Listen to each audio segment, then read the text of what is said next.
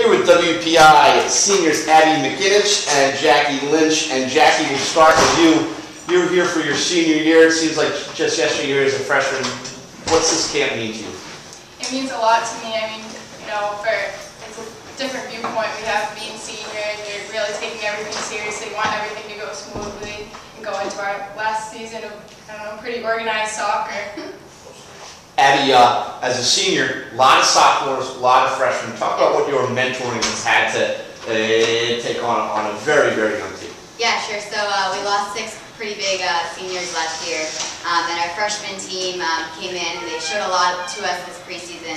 I think it's just motivating them. We do have a young leadership this year too, so just making sure, staying positive, making sure we tell them that they're doing everything right, and I think everything will go smoothly this season. And you play midfield and offense, you play outside the ball. Give me some names that we can look out for, other than yourself, of course, that we should look out for, young and old. We have Emily, the other captain, is going to be one of our strong leaders up top. We have a sophomore, Aaron Bracken, is going to be outside left. We do have young defense this year that Jackie will talk about. Yeah. And Jackie, you talk about that defense so far.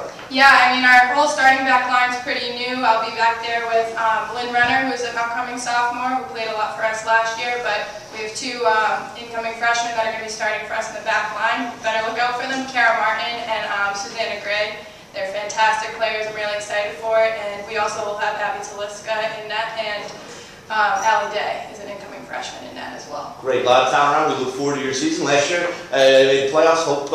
Hope again another great season, and we will see you here home opener on the 3rd of September against Ford. Ladies, thank you and good luck. Thank you. Thank you.